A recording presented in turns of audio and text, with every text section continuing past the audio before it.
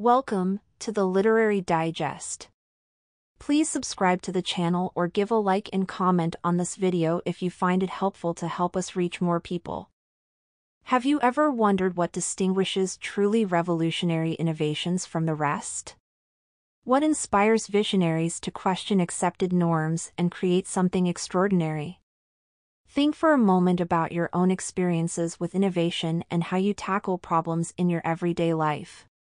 Do you typically follow established patterns, or do you find yourself challenging conventional wisdom?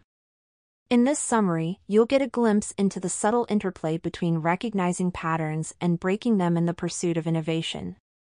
You'll explore how our natural talent for identifying patterns can occasionally stifle groundbreaking ideas and discover tactics to overcome this limitation. By grasping these concepts, you'll be better prepared to nurture creativity, spark meaningful change, and potentially develop transformative innovations in your chosen field or personal pursuits. Let's get started. Chapter 1: Routine Habits Drive Our Social Fabric. We humans are pattern-matching wizards. Our daily lives unfold in a haze of habits and routines, from the way we greet the morning sun to how we unwind as twilight falls. These patterns don't stop at our doorstep, though they weave through our communities, oiling the gears of social interaction and weaving us into the fabric of society. In the corporate world, this pattern-matching instinct crystallizes into what are known as best practices. These are the go-to playbook for success in various domains. They're past trends that big-shot executives pore over to crystal ball the future. It's when hiring managers size up candidates based on their track record. Even the financial reports of public companies march to the beat of generally accepted accounting principles. This pattern-matching behavior isn't just a quirk, it's baked into our neural wiring. Our brains crave order, predictability, and safety in a world that often feels like a chaotic whirlwind.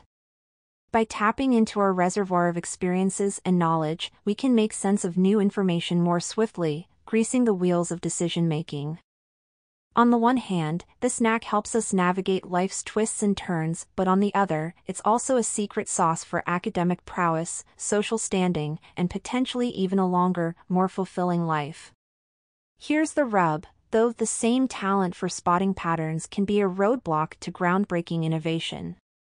True breakthroughs often demand that we color outside the lines, a skill that many find as comfortable as a pair of shoes on the wrong feet. Let's take a trip back in time to the dawn of human flight. In 1901, the top brass at the U.S. Navy dismissed flying machines as a pipe dream. Fast forward 2 years and the New York Times was betting it would take eons, maybe even millions of years, before humans could take to the skies. But the Wright brothers didn't get the memo. A mere 69 days after that gloomy forecast, they were soaring over Kitty Hawk, North Carolina. Orville and Wilbur Wright weren't your typical aviation pioneers. They didn't have fancy degrees in physics or aeronautics. Instead, they ran a humble bicycle shop in Dayton, Ohio. But they had something special, a blend of free-thinking spirit and an eclectic mix of life experiences that often spark revolutionary ideas.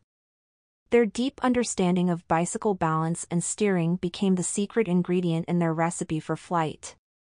So what can you learn from this as a budding innovator or entrepreneur? First off, recognize that while your knack for pattern spotting is a superpower in many situations, it might be your kryptonite when it comes to spotting breakthrough opportunities.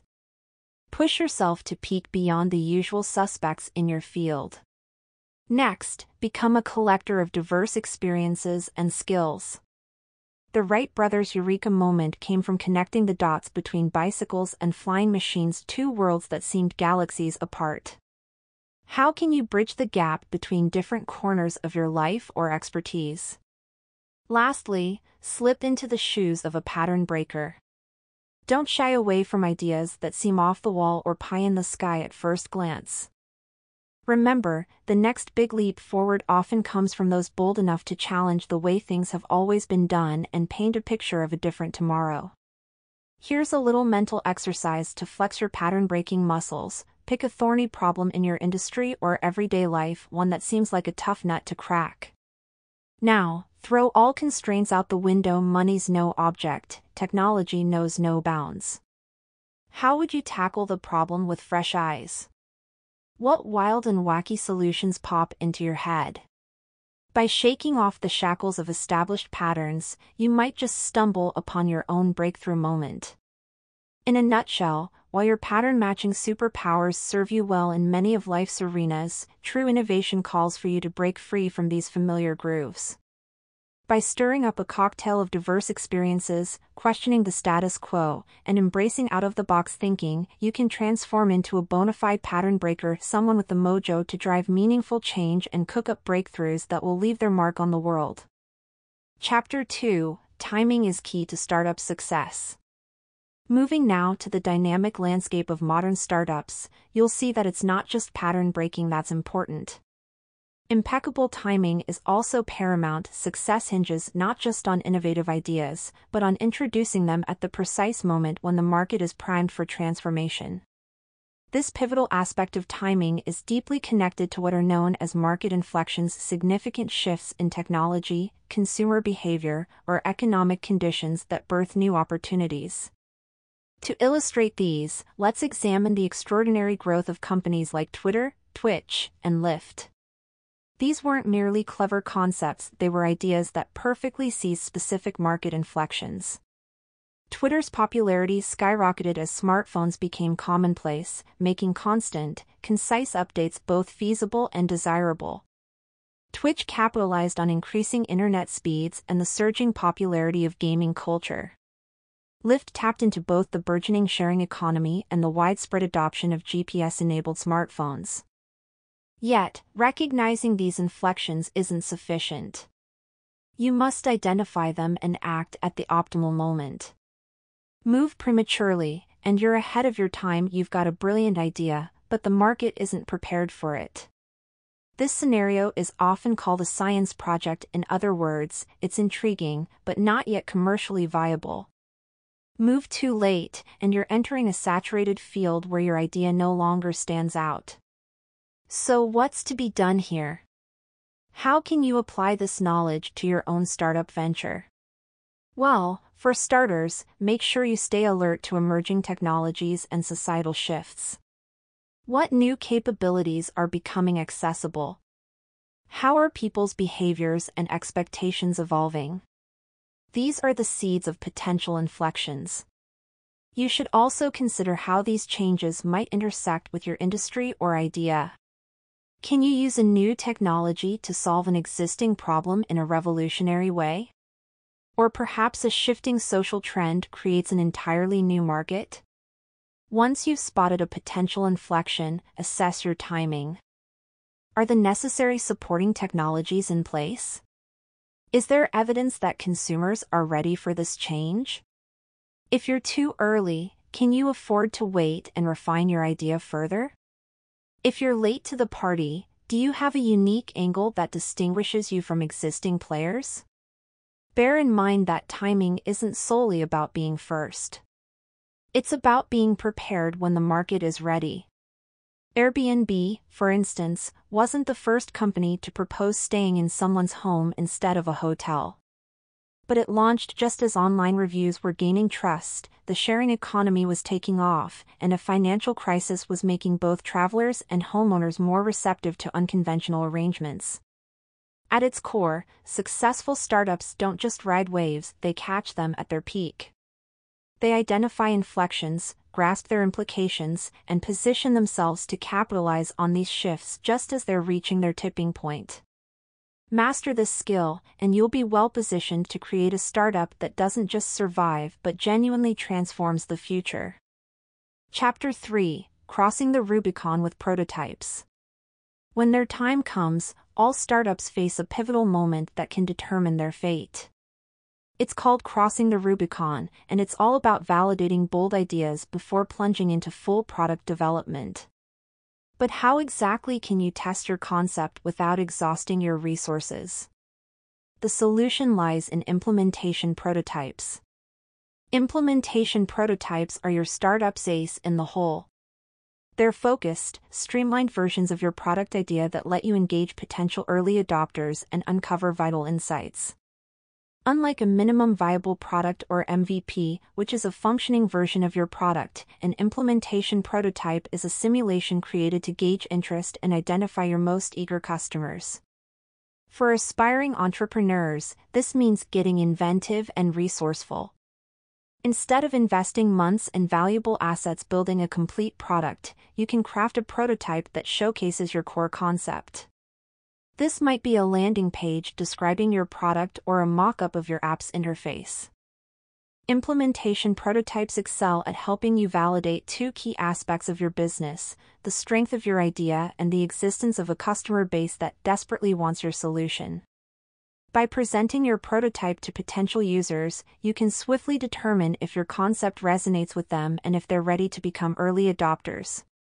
Here's a real-world example to illustrate this concept. Consider Chegg, a company that transformed the textbook rental market. Facing dwindling funds and fierce competition from Facebook, Chegg's founders created a prototype called Textbookflix. This mock website allowed students to rent textbooks, but the transaction would conveniently crash at the final step. The goal wasn't to actually rent books, but to gauge interest and determine how much students were willing to pay. The results were enlightening.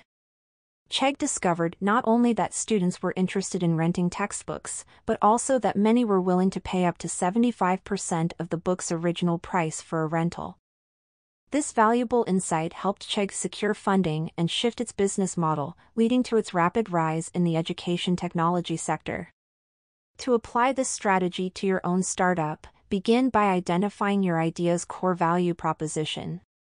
What problem are you solving? Who are your potential early adopters? Once you've nailed down these basics, create a simple prototype that showcases this value. It doesn't need to be flawless or fully functional, it just needs to effectively communicate your concept. Then, you present your prototype to potential users. Watch their reactions, collect feedback, and most importantly, look for signs of strong interest. Are they excited about your idea? Do they ask when it will be available? Are they eager to sign up for early access? These are all positive indicators that you're on to something significant. Keep in mind that the purpose of an implementation prototype isn't to build a perfect product, but to learn and refine quickly. Be ready to adjust based on the feedback you receive. You might discover that your initial target market isn't as interested as you thought, but another group is clamoring for your solution. Or perhaps you'll find that users are more excited about a feature you considered secondary. Using implementation prototypes both validates your idea and minimizes risk. Rather than investing heavily in a full product development cycle, you're testing the waters with a fraction of the resources. This approach allows you to fail quickly and cheaply if needed, or to confidently double down on your idea if it proves promising. Chapter 4: Inspire Revolution, Not Just Product Interest. Finding your first true believers is critical for startup success that transforms industries. These aren't run-of-the-mill early adopters, they're visionaries who grasp the future you're crafting. Think of them as your partners in crime, driven by a shared conviction in the world you're describing, not just by what your product can do right now. Choosing these initial believers requires care. It's about quality, not quantity. The right ones will spearhead your movement, guiding others toward the future you envision. The wrong ones might nudge you back into old patterns or blur your original vision. Look at Tesla's strategy with their first Roadster. Tesla wasn't trying to outdo luxury cars on typical features. Instead, it set out to prove to electric vehicle enthusiasts that building such a car and company was possible. The Roadster wasn't just a basic working model, it was a glimpse into the future. It validated the beliefs of those early customers who were ready to join Tesla's mission. To apply the same principle to your startup, make sure to zero in on those few individuals who truly get your vision. Don't fall into the trap of trying to please everyone or watering down your ideas to attract more customers or investors. Seek out those who light up at the future you're painting. When you're presenting your concept to potential customers, team members, or investors, keep in mind you're not just hawking a product or service. You're inviting them to join a revolution. Structure your pitch around your transformative vision, not just your product's bells and whistles. Show them how being part of your movement can help them reach their own goals. But don't forget to brace yourself for naysayers and critics. Many won't grasp or believe in your vision initially. That's absolutely fine. In fact, it often signals you're onto something truly groundbreaking. Think about Drew Houston's experience with Dropbox. Despite initial skepticism and negative feedback, he stuck to his guns because he believed in what he was building. To put all this into practice, start by clearly defining your vision and the problem you're tackling. Then, sketch out the traits of your ideal early believers. Who are the people who will be most fired up about the future you're creating? Where can you find them? Craft a plan to reach out to these potential allies and engage them in meaningful conversations about your shared vision. Creating a startup that reshapes industries is about igniting a movement that can redefine the future. Your first true believers are the spark that will set everything in motion. They're not just early adopters, they're the co-architects of your vision. By finding these kindred spirits, inspiring them with your bold ideas, and collaborating closely, you lay the foundation for something truly revolutionary. Final summary. In this summary to Pattern Breakers by Mike Maples and Peter Ziebelman, you've learned that innovation often requires breaking away from established patterns. While pattern matching abilities serve you well in many aspects of life, they can hinder groundbreaking ideas. True innovators, like the Wright brothers, succeed by combining diverse experiences and challenging conventional wisdom. Remember that timing is crucial for your startup, as it must align with market inflections to thrive. Implementation prototypes will help you validate radical ideas before full development. Finding true believers who share your vision is essential for transformative startups. By mastering these concepts, you can cultivate creativity, drive meaningful change, and potentially develop innovations that reshape industries and open up new possibilities.